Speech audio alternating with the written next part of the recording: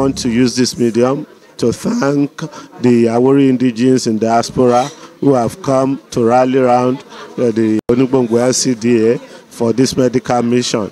They are providing free medical mission for the indigenes and residents of Onigbongbo LCDA. This is one program that the chairman feels is very, very important. He subscribed to it when I resumed in Onigbongbo about 2 months ago. That was the first thing he told me, that some Awori indigenes are planning a medical mission and that he wants it to come to fruition. But unfortunately, he passed on Saturday, and when they called me, I told them the program was continue in his memory. So, and we are having it today. I must say that this is commendable. We want all our people, those who have, to take care of those who do not have. So, those in diaspora, those at home who are prosperous enough to help our people should always come to the head of the government. Government cannot do it all. So I thank you. God bless you all. He informed me you were coming. In fact, I'd asked him for a permission to attend a conference, a seminar in Kenya. So when I told him the dates, his face changed. I said, what is it? He said, some people are coming. He's bringing people, some of his Awori people from America. They are coming for an outreach on the 5th. And I want you to be there. I said, okay, my chair, because of you, and I see that it is something you really want, I will postpone my trip. I will not attend the first day of the seminar. Instead of going on the 5th, I will leave on the 6th. Not knowing that that was going to be the last assignment he will give. In fact, the last message he sent to me is the e-flyer for this event. Because he said, I would love you to be there. That was the last message he sent me on WhatsApp. As we were talking, he just sent me the e-flyer. Reiki baby, you need to come. I said, don't worry, I'll change my flight dates for you. Thank you very much, ma'am. So I'm very... Oh, his spirit is very pleased right now. You know, yes. And you know, one of the things you said all the time, nation building, community building, governance is a collective effort. Everybody has a part. You cannot just leave it to the people in government and in administration. Every public person has a part. If you're of living and the kind of nation we all would like to live in. So I thank you very much for taking this initiative, and I do assure you that this is your inaugural medical mission. It will not be your last with us. We will continue it. Yes, we will continue. We will map out how we will continue this in the community because it benefits the community. Thank you so much. On behalf of the local government, I appreciate you. Thank you. I want for free health medical care, and we have been checked for blood pressure, BP, sugar, cervical, eyeglasses, and they've given us all the medicine that we require. Really bless those people that brought this program in place. They will never lack anything good. Their health will never shortchange them. We will not die untimely death. God will continue to bless them for helping Lagosians not to die of sickness. In Jesus' name. I'm the leader of the House Onigbongbo LCDA. It's unfortunate that while we are having this program today, the chairman of the LCDA is late, and he's actually the initiator of this program. But unfortunately, we lost him. But you know, we have to submit to the Almighty God. It is His will, and it has to be done. This program is something that we would want to actually align with you upon. If it could be coming up every year for the sake of our people. And we would even wish to request that if it could be more integrative than this, you know, we can decentralize it so that people can benefit more. So by God's grace, after this year's Zoom, we'll pray that next year's Zoom will be much more bigger than this, and it will affect the people much larger than what we are having today. God bless you. We appreciate you. We appreciate you for remembering us all the way from the United States, coming back home, UK and Canada, in the diasporas. We appreciate that you remember that our people need you, and your contribution is so immense towards life saving, towards community development. Thank you so much. God bless you.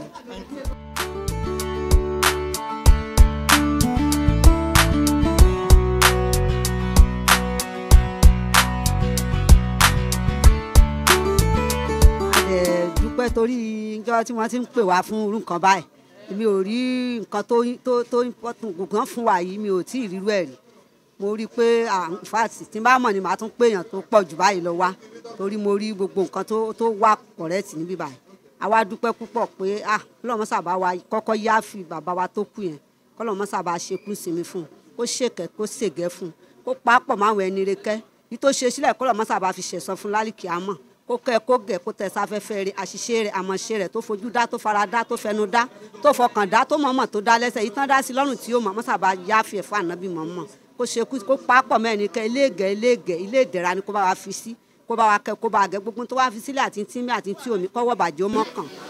bó ṣe wọn Ọlọ́run ló ń ṣọlá torí a lérò pé ó máa rí báyìí wípé Ọlọ́run máa ṣe tí ò ní wà pẹ̀lú wa but mo dẹ̀ mọ̀ yìí pé spirit ẹ̀ wà pẹ̀lú wa báyìí bá ṣe wà báyìí kí Ọlọ́run ó bá wa fi ọ̀run kẹ́ Ọlọ́run bá wa gbà láàyè Ọlọ́run má ṣe ní àkúfà fún wa iwájú tó dojúkọ kí ọ̀run ó dáa kẹ́yìn tó fi sílẹ̀ lágbára Ọlọ́run kó má bàjẹ́ gbogbo àwọn ọmọ ẹ̀ àti ìyàwó tó fi sílẹ̀ ìwòsàn agbára kí ó máa bá wọn mo mọ̀ pé òun náà wà níbí adúpẹ́ lọ́dọ̀ Ọlọ́run mo dẹ̀ tún wá fi àsìkò yìí fi dúpẹ́ lọ́wọ́ Candid láti Amẹ́ríkà London Canada tí gbogbo wa tá a wá síbí tí a wá ṣe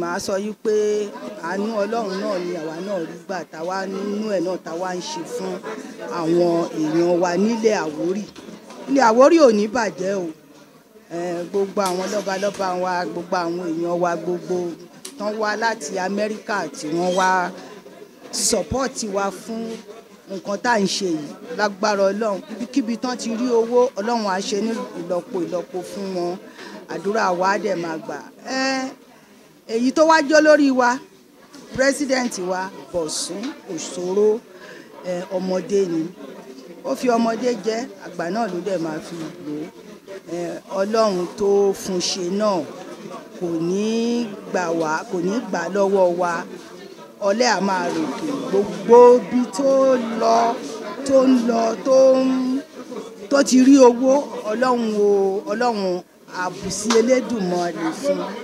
àdúrà ẹ̀ á gbà o ojú ò ní tì í o kò ní kábàámọ̀ pé òun wá ṣe léyìí o èyí tá a bá tún máa ṣe lọ́dún tó ń bọ̀ lágbára Ọlọ́run l'Ónígbòǹgbò ó tún máa jù báyìí lọ. àwọn nǹkan tí a gbé wá síbí ni nǹkan bíi fún ojú fún eyín dentistry optometric cervical cancer à ń ṣe diabetes test à ń ṣe prostate cancer test à ń ṣe breast cancer screening as well no a dẹ̀ tún make sure pé oògùn oríṣiríṣi tí a kó wá láti òkè òkun kí a fi fún àwọn tí wọ́n wá sí ètò ìlera tí a gbé wá sí ìlú Onígbòǹgbò.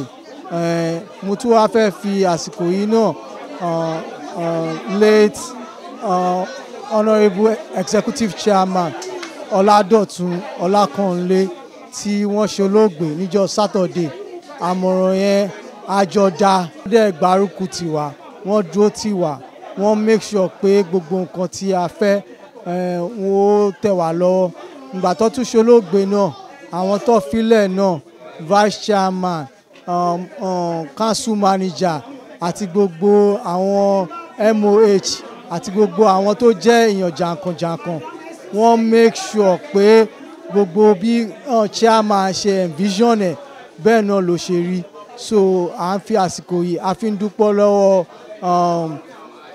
Onígbòǹgbò LCDA àti gbogbo àwọn official wọn àti gbogbo health official wọn àti gbogbo àwọn tí wọ́n volunteer pẹ̀lú wa tí wọ́n wá láti òkè òkun àti Nàìjíríà náà à ń fi àsìkò yìí a fi ń dúpẹ́ lọ́wọ́ wọn.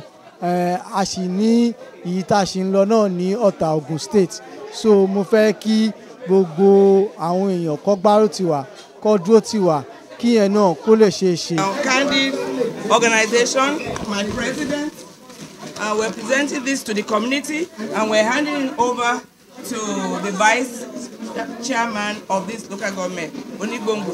And we want to thank her and the entire team for supporting even when the leader is gone. Government's work continues. There's no vacuum in government, and we know that. But we're mourning him, and we want to thank the community for supporting us. And in memorial of him, we're all wearing black ribbon on every worker here is wearing this, just to remember his good work. Thank you very much.